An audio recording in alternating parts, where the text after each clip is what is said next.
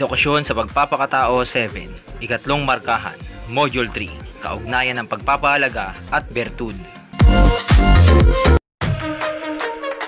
Ayon kay Max Scheler, ang pagpapahalaga ay obheto ng ating intensyonal na damdamin. Mauunawaan natin ang pagpapahalaga sa pamamagitan ng pagdama nito. Hindi ito naghihintay ng katwiran upang lumitaw sa ating buhay. Ang pagpapahalaga ay hindi iniisip, ito ay dinaramdam. Hindi ito obheto ng isip kundi obheto ng puso. Ang ating isip ay bulag sa pagpapahalaga, tulad ng ating mata na bingi sa ingay at ang ating tenga na bulag sa kulay. Ngunit hindi ito nangangahulugan na hindi natin mapag-isipan ang halaga. Kapag ito ay pinag-iisipan na ng mabuti, hindi na ito pagpapahalaga bilang pagpapahalaga kundi ang konsepto na ng pagpapahalaga. Sinasabi ni Scheler na ang pagpapahalaga ang nagbibigay ng kabuluhan o kalidad sa buhay ng tao.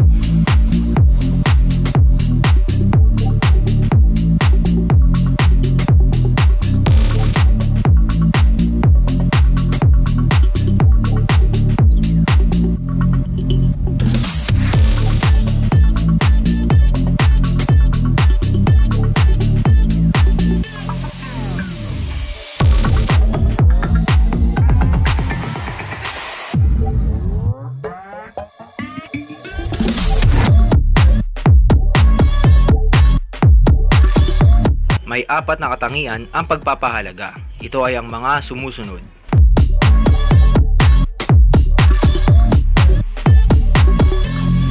Number 1. Immutable at objective.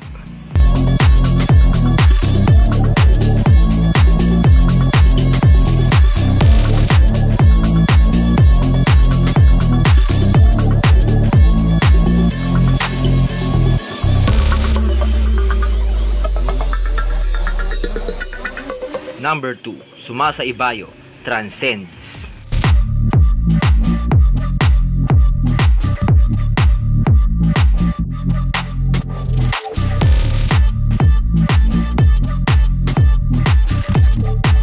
Number 3. Nagbibigay ng direksyon sa buhay ng tao.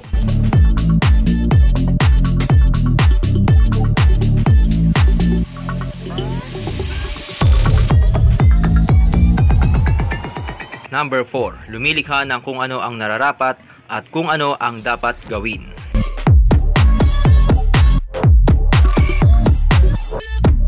Dalawang uri ng pagpapahalaga.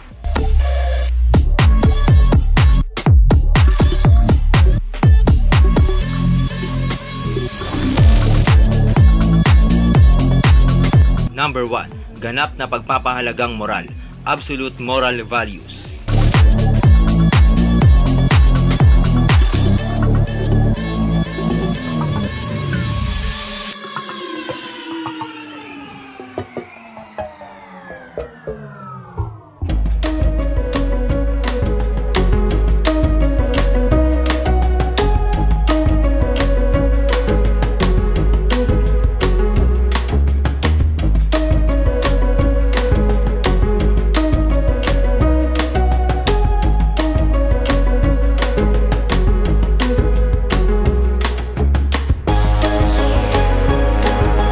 Number 2, pagpapahalagang kultural na paggawi, cultural behavioral values.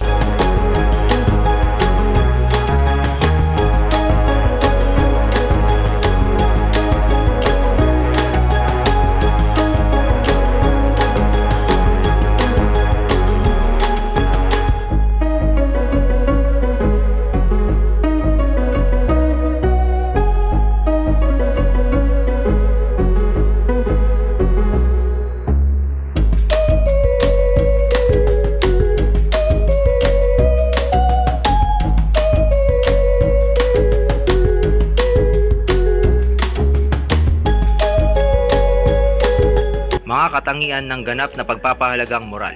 Number 1, objetibo. Number 2, pangkalahatan. Number 3, eternal.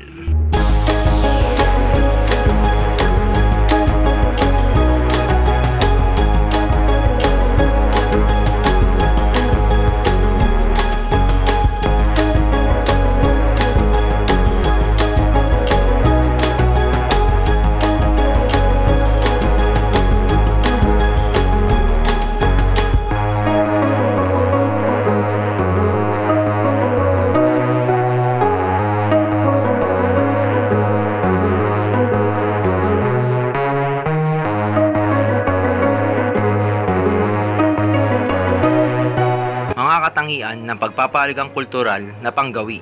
Number 1, subjektibo. Number 2, panlipunan. Number 3, situational.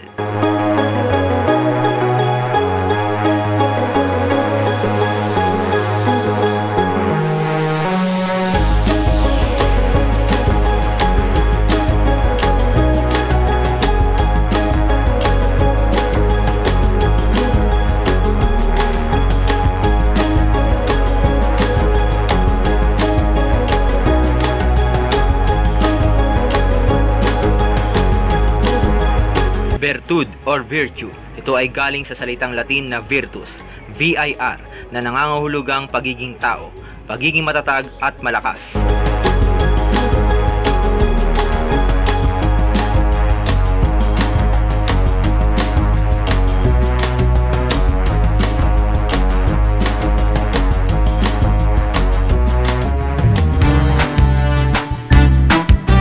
Dalawang uri ng birtud, intelektual na birtud at moral na birtud.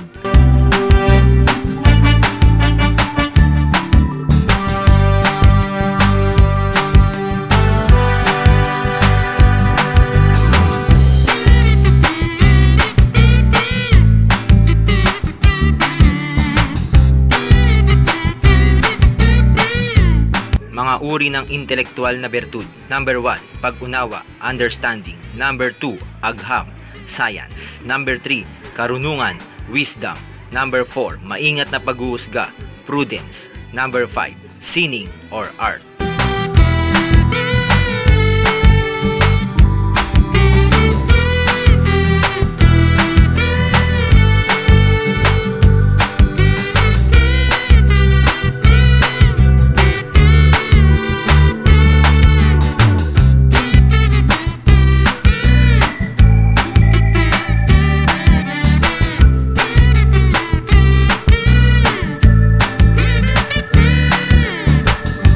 Mga uri ng moral na birtud.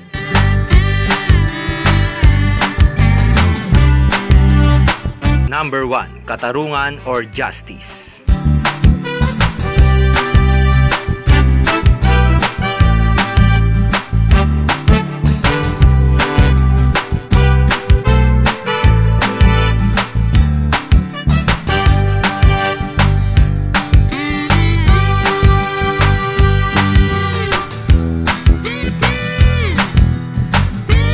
Number 2, pagtitimpi o kontrol sa sarili, temperance or moderation.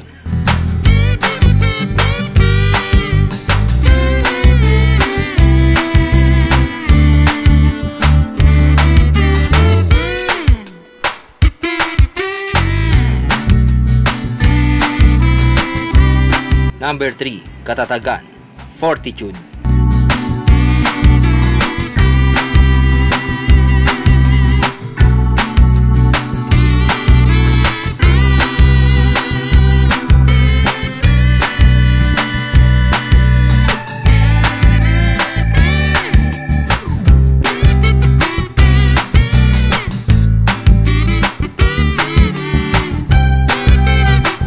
Number 4, maingat na paghuhusga, prudence.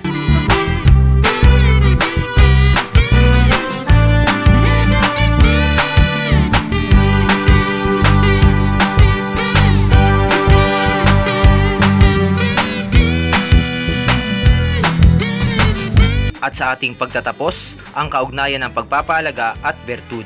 Ang pagpapahalaga at birtud ang nagbibigay katuturan sa ating tunay na pagkatao, hindi ang anumang nais ng taong makamit sa kanyang sarili. Bagamat magkaiba, subalit magkaugnay ang pagpapahalaga at birtud. And that's all for today. Please click the subscribe button. Thanks for watching and God bless everyone.